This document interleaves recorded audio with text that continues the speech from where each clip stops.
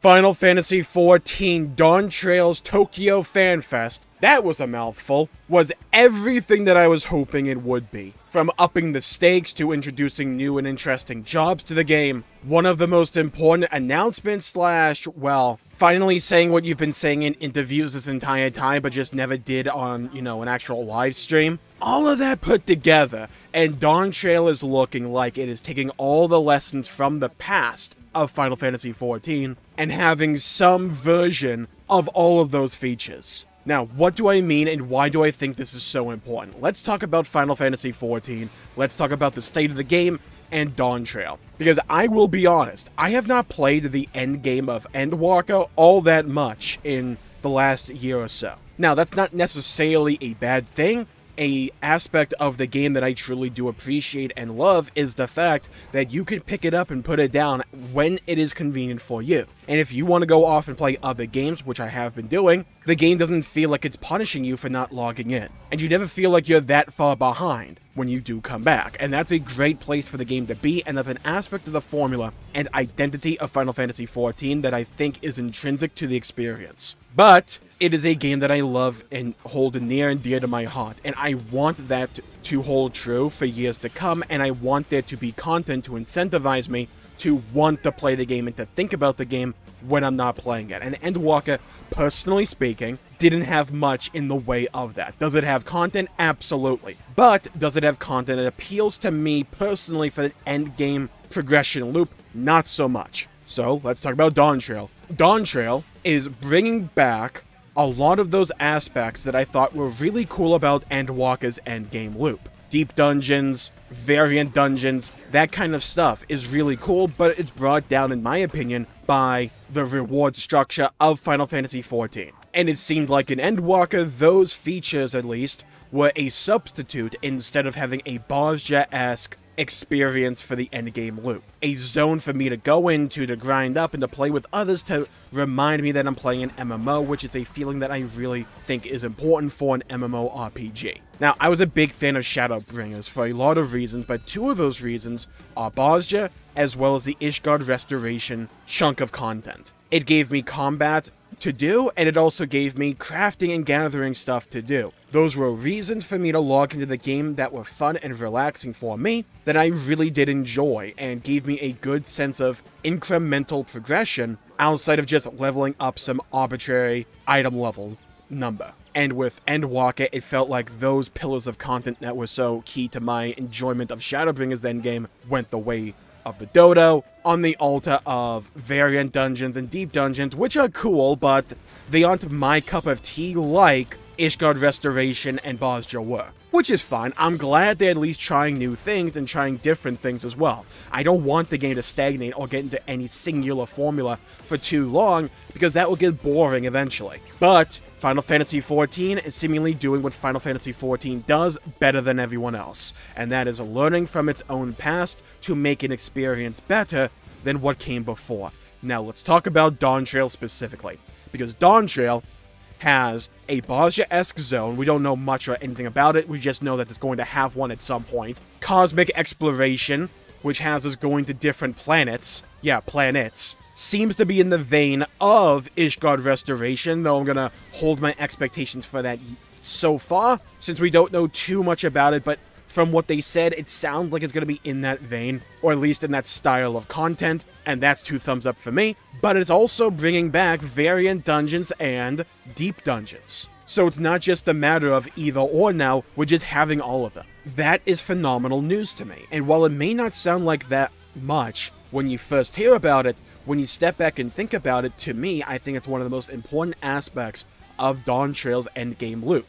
We'll obviously have to wait and see how it all plays out, but I don't think my issues with variant dungeons or deep dungeons necessarily stem from the content itself. It stems from the reward structure surrounding it, and that reward structure is so important to MMORPGs, and the desire to continually run them or to run them to begin with. You can have good content stand by itself without a good reward structure around it, sure, but you limit the replayability of it because of that. But if you have good content with great incentivization to run that content, then they work off of each other to create a whole greater than the sum of its parts. Having a dungeon that you can run multiple times to get different outcomes or boss fights or whatever, as well as a more challenging mode that is more predetermined, if that is your prerogative, is a great idea and one that I hope they expand on in the future, which is what they seemingly are. I was always looking forward to Dawntrail for many reasons. One, I love the game to begin with, but also, even when the game is not in the best state of things for me personally, I still relatively enjoy it, and I like being able to have access to the world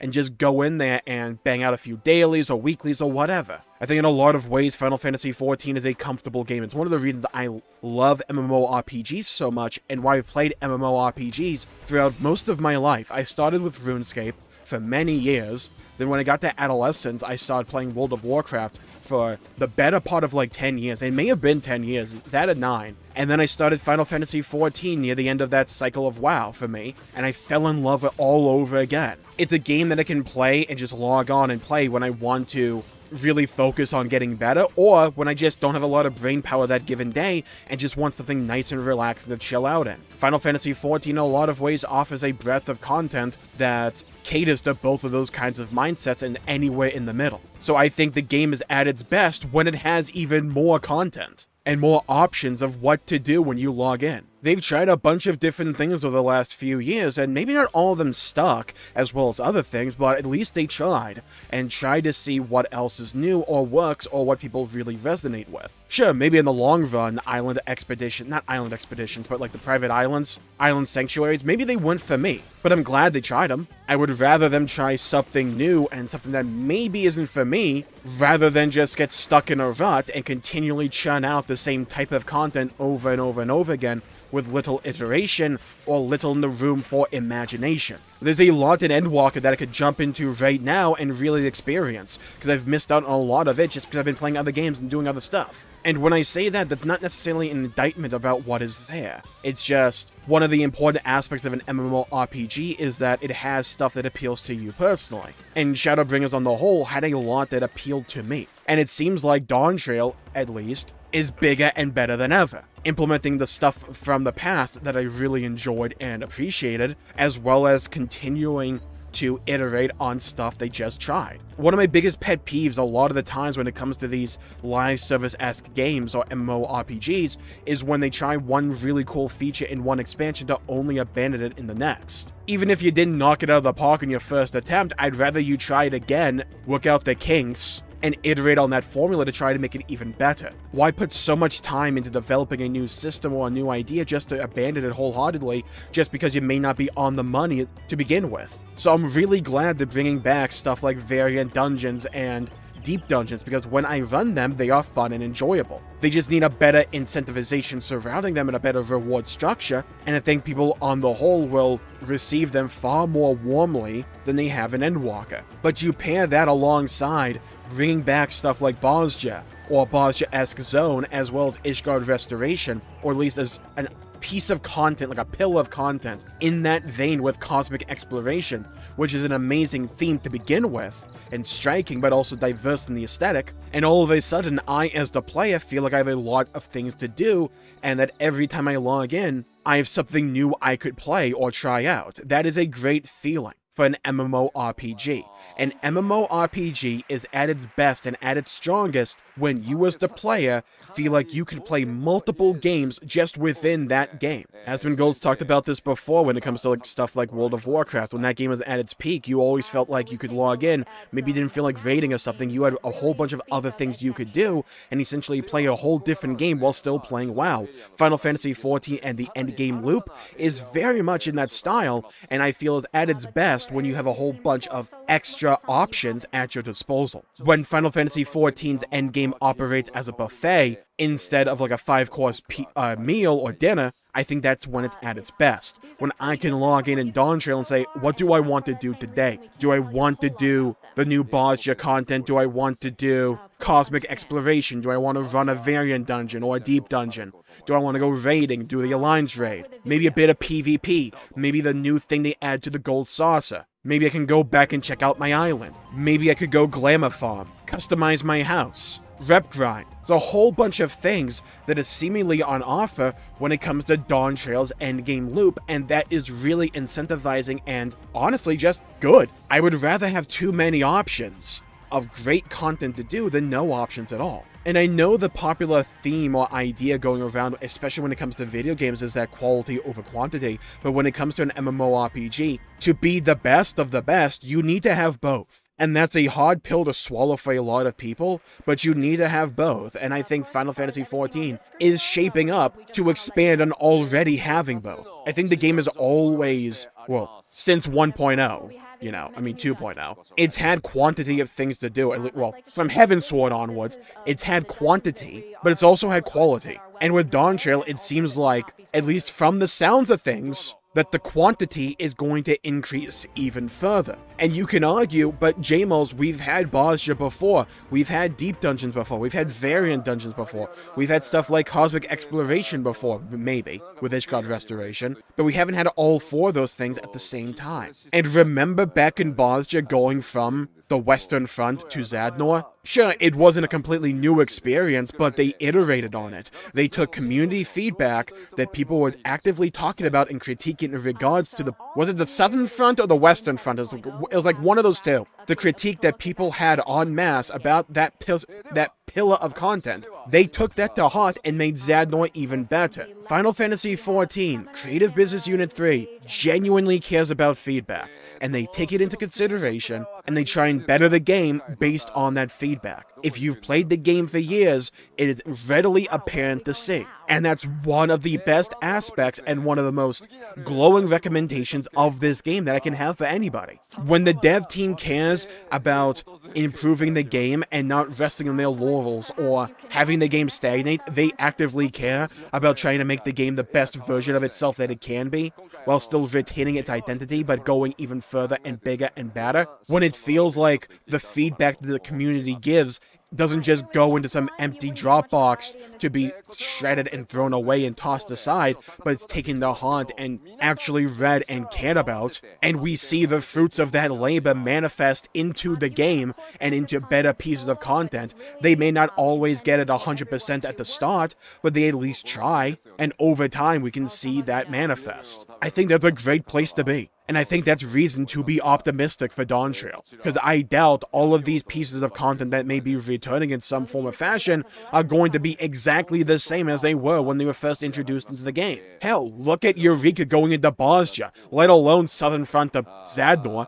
Compare and contrast the states of the game, the idea, the identity of that piece of content, taking community feedback into consideration to make it a better piece of content that's more enjoyable and replayable. And maybe there's some people out there that prefer Eureka. Then I think it's important to let your voice be heard and about specifically what it is about Eureka that you preferred. And if you preferred Bozja, what was it about Bozja that you preferred? A lot of the times when it comes to Final Fantasy XIV, it can feel like critique is kind of frowned upon or shunned. And in a lot of ways, I think that is understandable, because no one likes it when you come into their space and just talk crap about the thing they really love, or a game or an experience that has produced a lot of great memories. I have a ton of amazing memories when it comes to Final Fantasy XIV. I love the game to death, but the game can always get better. No game is perfect. But one of the reasons after all these years since I started playing that I remain optimistic about the state of the game and the state of the game going forward is because I know feedback is taken into consideration. It's wanted, it's valuable. They suck up feedback like a vacuum cleaner sucks up dust.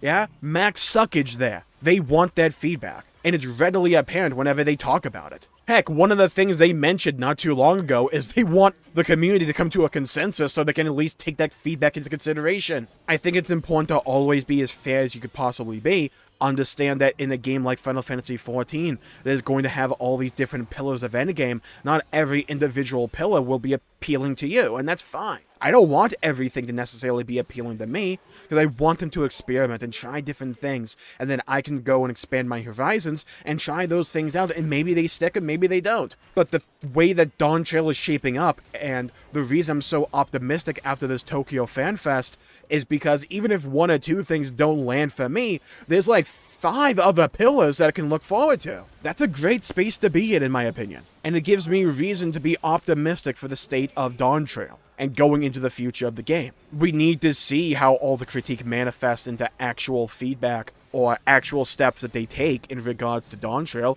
We need to see how the incentivization or the reward structure for things like variant dungeons and deep dungeons is handled in Dawntrail. We need to see that, absolutely. We need to see how they tackle the new, like, Zadnor or Bozja-esque zone. We need to see that, absolutely. Same thing with Cosmic Exploration. There's a lot of things where we need to wait and see. But if there's two reasons I'm super hyped up for Dawntrail now, one was the video I put out a couple of days ago, where stuff like Solution 9 really piqued my interest in terms of the story of Dawntrail. Whereas I was kind of invested before, now I'm super invested. I need to find out what's going on in this Matrix-esque city. I want to find out. I need to find out. But also, it seems like not only the leveling will be interesting and fun, but the endgame awaiting us at max level and throughout the patch cycle of Dawntrail seems to be super fun and enjoyable, and seems to be the culmination of all the different pillars of content that I've really enjoyed